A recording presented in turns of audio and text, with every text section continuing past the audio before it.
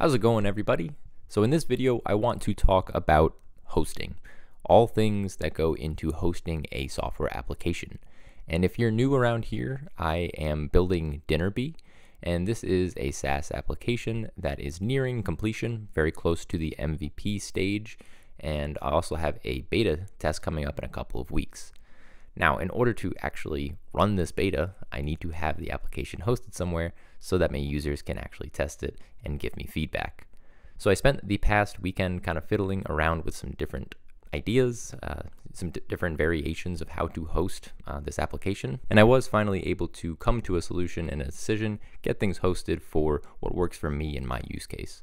So I thought this could be interesting and helpful for other developers who are thinking about hosting their SaaS application. So in this video, I'm going to talk about 5 different things. The first is kind of the considerations that go into what pieces of your application do you need to host. Second topic is when is the right time to host. There's definitely some different options and considerations for this, so we'll talk about that. Third, I want to talk about kind of the thoughts and decisions that come between choosing a platform as a service versus kind of going your own route, maybe using a cloud provider or some other hosting method. Fourth, I will be breaking down exactly what I am using to host Dinnerbee.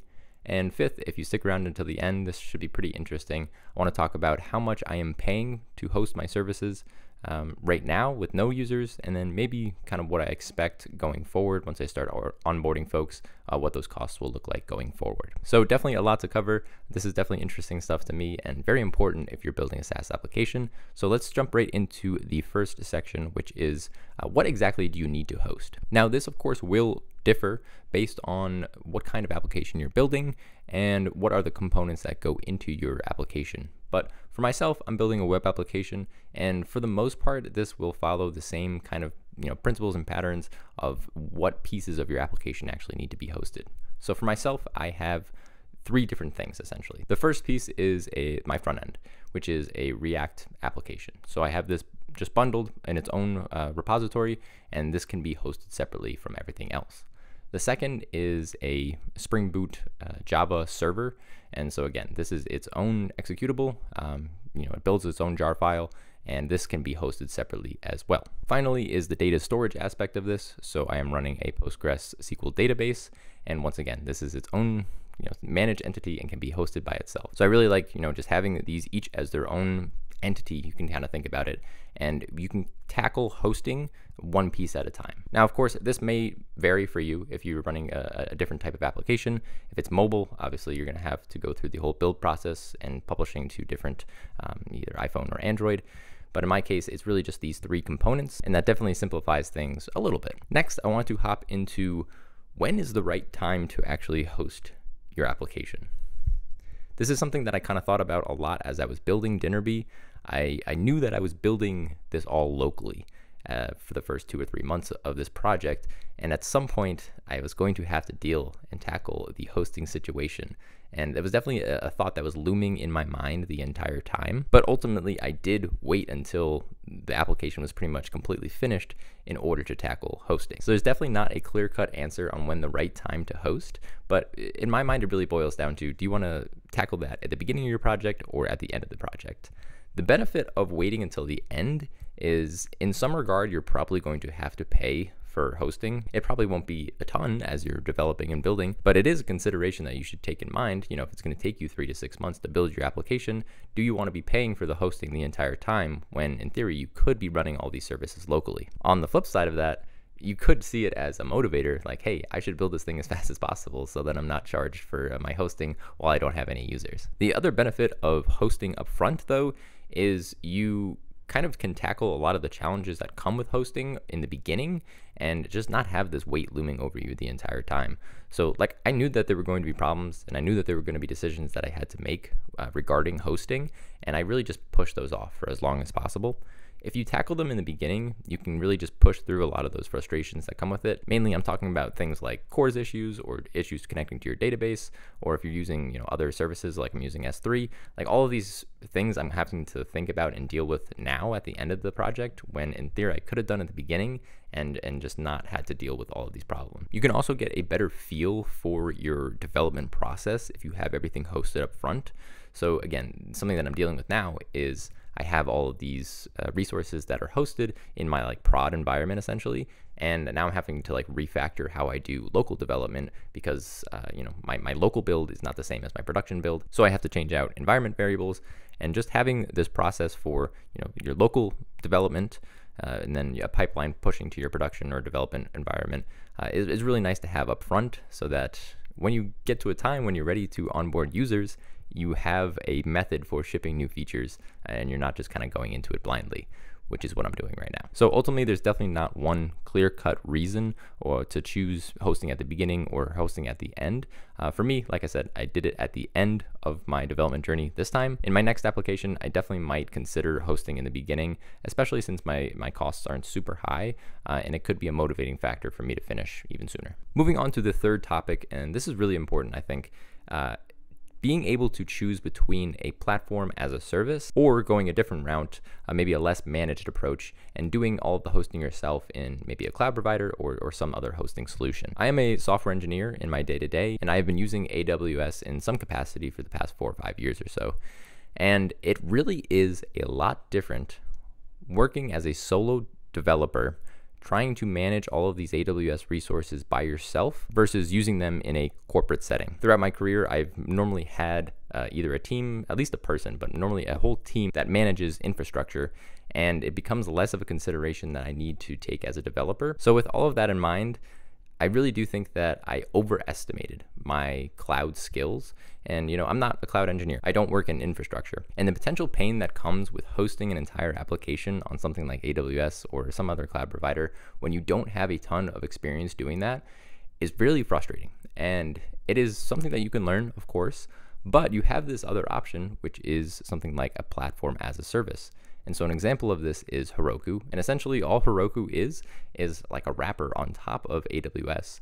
And they extrapolate a lot of the more technical and decisions that you would have to make inside of AWS. Because when you are hosting in AWS, there are countless options of things that you could potentially choose to add to your environment, different architecture decisions that you will have to make. But something like a platform as a service like Heroku extrapolates all that away and gives you way less flexibility, but also makes the decisions way easier for you. You might have to pay a little bit more for a service like this, but in a lot of cases, you could actually end up paying a lot less with a platform as a service because you can make mistakes in AWS. And if you make mistakes, costs can absolutely skyrocket. So using something that is very managed, has a lot less options, is amazing for myself as a solo developer. One, it increases the speed that I can develop at. There are built-in pipelines, so whenever I push code to GitHub, it'll create a deployment for me. It can be really easy to integrate your database with your server. And in terms of choosing which AWS services are correct for your application, you don't have to worry about any of that because you don't really have those options. It's just, hey, here's some code. Host this for me, please, and I will give you some money. So again, these are considerations that you have to take when you are thinking about hosting your application. Myself, as a solo developer, I absolutely went for the platform as a service route. I think I was a little overambitious at first. I spent almost like the entire weekend trying to, jerry-rig these AWS services to work correctly and work how I wanted them to. And the entire time, I wasn't entirely sure how much I was going to get charged until these resources were actually created. And then I was able to get my Heroku instance all set up with my database and my backend server in like 5 minutes. So that has become an absolute no-brainer for me going forward.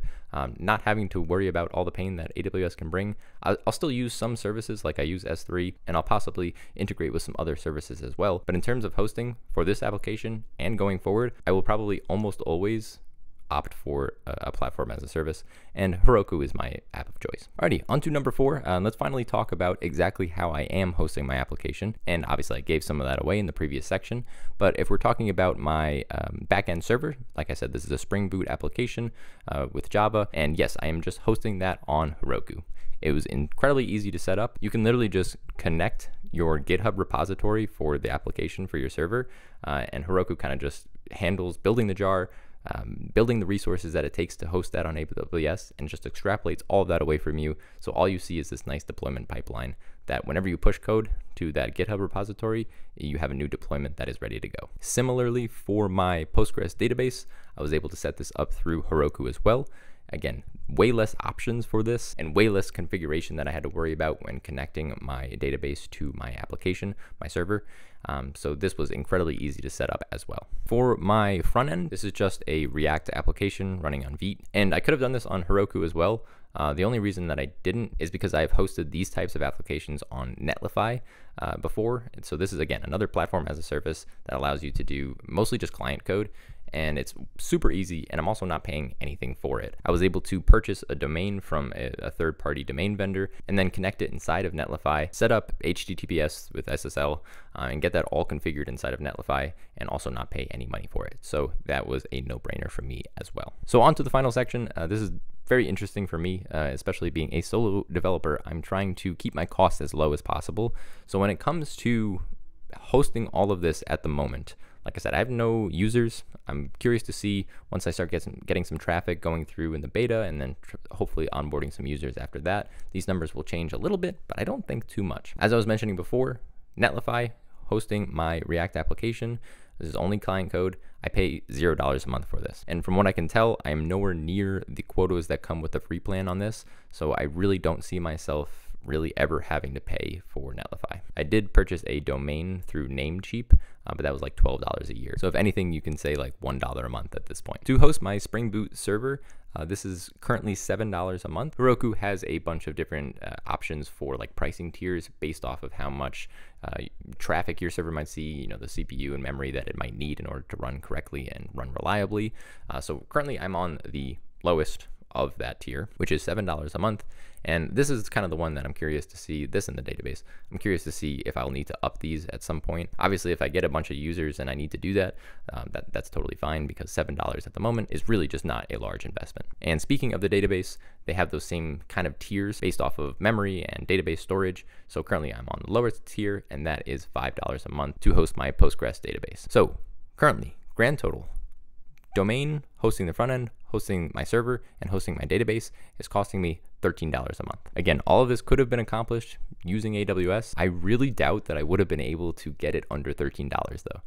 My just knowledge and the amount of options that you have available to you, I probably would have left some setting way higher than it needed to be.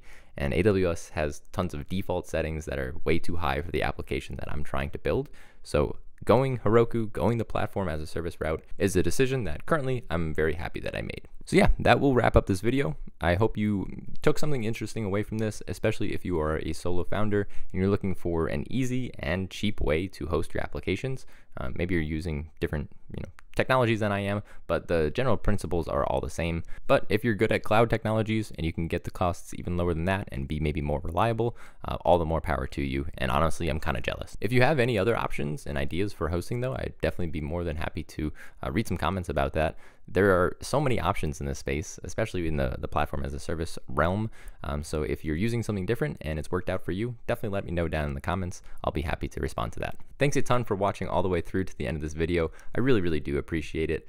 If you enjoy this type of content, definitely subscribe and like the video. This is pretty much what I post. I post about SaaS and building software applications. So like I said, really appreciate you watching all the way through to the end. Hope you have a great rest of the day, and I will see you in the next one.